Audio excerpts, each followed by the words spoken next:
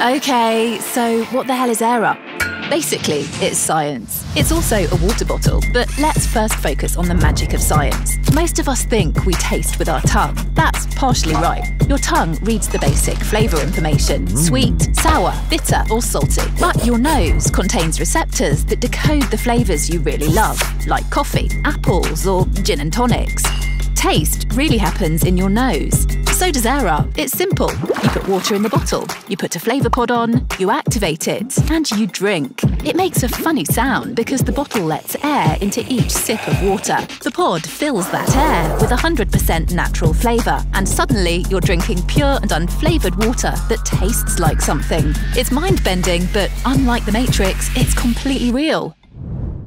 Think new, drink new.